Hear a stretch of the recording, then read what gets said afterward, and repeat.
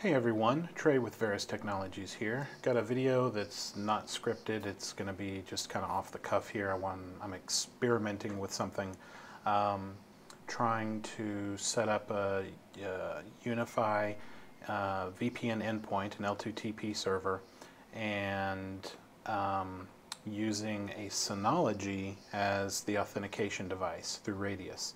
Because a typical small business setup might be, you might have a Unifi USG and then Unify switch and a Unify access point and a Synology network storage device. And so why not use your central authentication service, which is the Synology, to authenticate the VPN users? I don't know how this is going to go. It's just an experiment. So, okay, so real quick, we have a plain Synology DS718 Plus, brand new. In fact, if we look at Storage Manager, yeah, it's still verifying the hard disks. I mean, I just got it out of the box a little while ago. Our Unify site is, it's a USG and an 8-port switch, and I have a cloud key that's running this controller that we're looking at, and the Synology NAS is over there. I have a test computer, and my computer, it's not plugged in right now to that network, but it has been. And it is physically plugged in, but the IP's turned off. You'll see here in my networking here, it's turned off, so I'm not communicating to that network. And then our VLAN switch, which is just to get me connected into that other part of our office. Here, I'll show you real quick. I can connect to that network. And see there, I'm pinging the Synology NAS. So I'm just going to turn that off. And it goes away again. Okay. So I've poked some holes through the USG to get to the Synology. And so the first thing we're going to do is go and find their Radius server and install that, which is right there. And while that's installing, I believe that what we do on the Synology side is two things. We have to set up to tell the Unify side, not Synology. We could tell it to talk to Radius, and then we also have to create basically the VPN network and tell it to authenticate against that Radius profile. And then set up a VPN connection on my laptop, and we'll give it a try. Okay, so let's take a look. Yep, that's already installed. So let's go ahead and configure that, the Radius server on the Synology, which, if you don't know what Radius is, it's what, remote access dial-in user service or something like that. It's just basically the user authentication server, and then you could have all kinds of things authenticating against that central database. And here we're going to tell it, this is the port it runs on, that's the default. We want to authenticate against local users. I did add 2 users, a user 1 and user 2, so we could test. And I did create a file share so we could browse to it and see some files in it across the VPN. But this is just the generic settings. If you're doing LDAP, like out against, I think you can authenticate out against G Suite. Or if you have a domain, you could authenticate against that as well and have it come through this Radius server. Okay, so we have to define the relationship between the Unify and the Synology. So I'm going to say this is the USG, and you want to put in a decent shared secret to kind of, so they could talk to each other, but just for here, I'm just going to put shared secret. And what IP address is allowed? The USG. So that should be it, I would think. And then apply. And I'm guessing that's restarting the Radius services. Block list, we'll play with that later. And then a log. So I think that's all we have to do for here on the Synology side. You can see I do have 2 users I added. Okay, let's go over to the Unify side, and what we're going to do first is define the relationship with the Synology, the radius profile.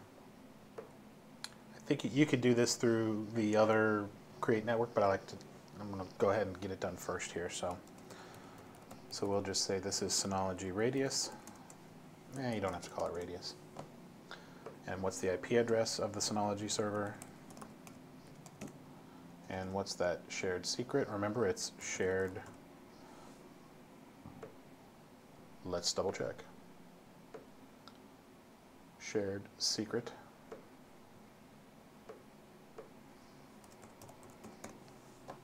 And that's it. There's more you can do. And again, this is not best practice. We're just setting it up to see if it'll work. Okay, and now let's go to networks. And we're going to create a new network that's a remote user VPN, and we'll just call it same thing. And we're going to do L2TP. I have a MacBook, and I don't think by default it can do PPTP, and you wouldn't want to anyway. But okay, pre-shared key. Let's just do it again. Pre-shared key. Keep it simple. You would not want to use this, and you want to define what subnet is this VPN going to run on. So let's just pick something here. How about 44.1, and we'll give it half a class C, which is ridiculous. Let's give it, whoops, there you go, subnet of 16. You can do some overrides on DNS and some other things, but we're just going to leave it all alone. Now, what radius profile do you want to use for your users? We're going to choose the Synology one, and then save it,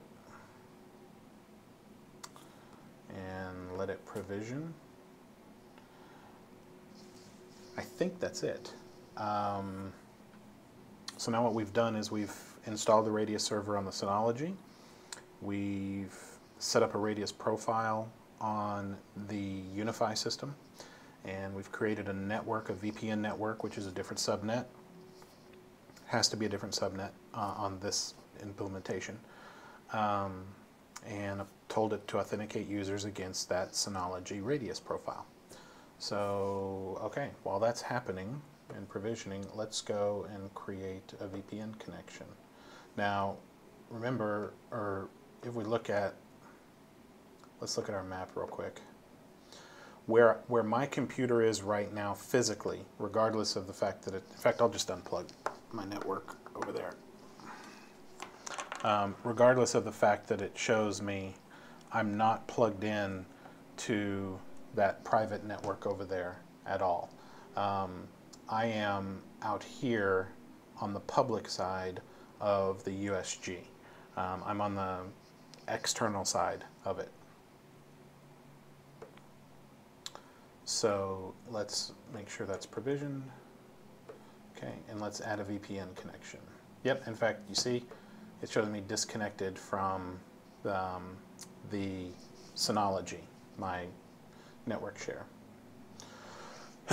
Okay, so we're going to do a new VPN connection, L2TP. I'm going to leave the name alone, I don't care. This is just play. I'm putting the public address, which, you know, it would be the public-facing internet address or host name. We always recommend setting up host names. I just have a user off the Synology, and I want to put in the user password up here, and I want to put in the shared secret here. Now this is the Unify shared secret on the network, remember, which I think I just made pre-shared key.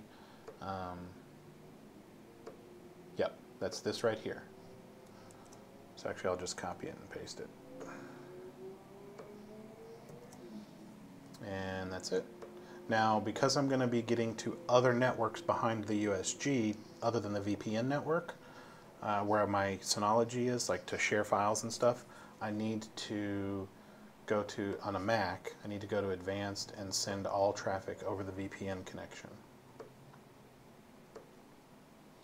Okay, now I'm going to bring over my ping here. That's pinging the Synology, and we'll tell it to connect and see what happens. It's connected, and there's the pinging. So that worked. And let's bring up my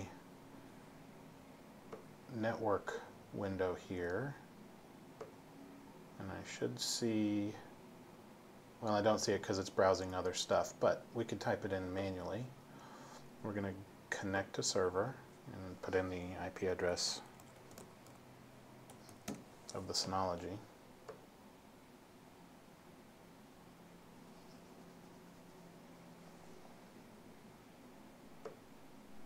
And I'll connect as user 1.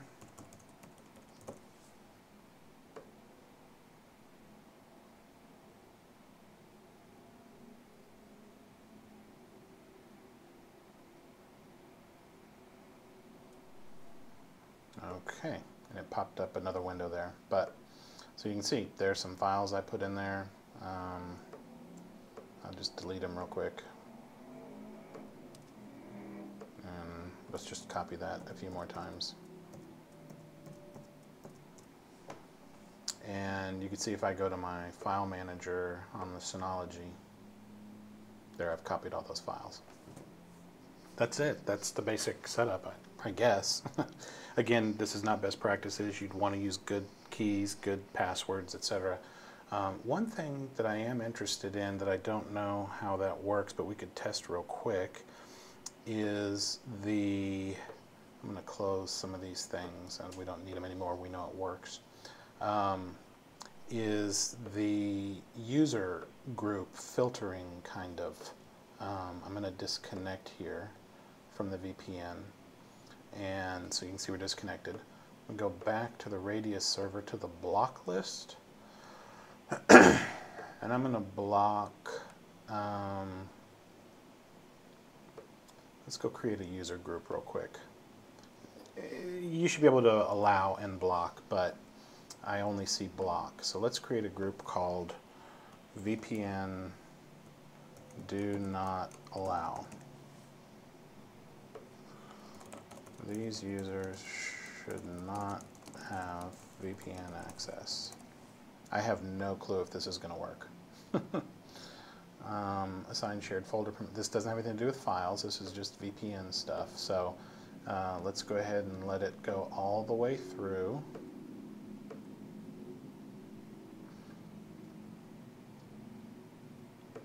And then let's take our user 1 and add him to the Do Not Allow VPN group. Okay, so now user 1, which we were using, is in the Don't Allow to VPN group, but that doesn't mean anything yet. So let's go to the Radius server and block that group.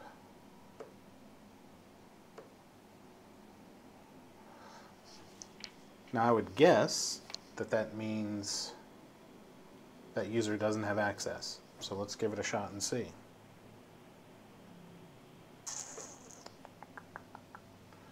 All right, so here's my, just for giggles, I'll bring up my ping also. Let's go ahead and connect.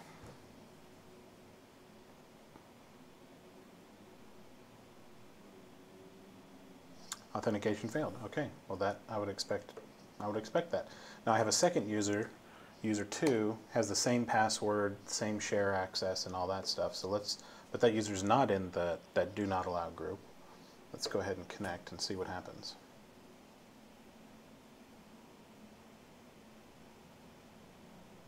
Connected. Okay. Well, there we go. So I guess, I definitely recommend you read all the articles that Unify has on their remote user VPN stuff so that you can tweak it and look at the firewall rules to define what subnets you want people to have access to and what subnets you don't. You need to have the rules in place there, but in this default setup just for testing, you can see that you can use,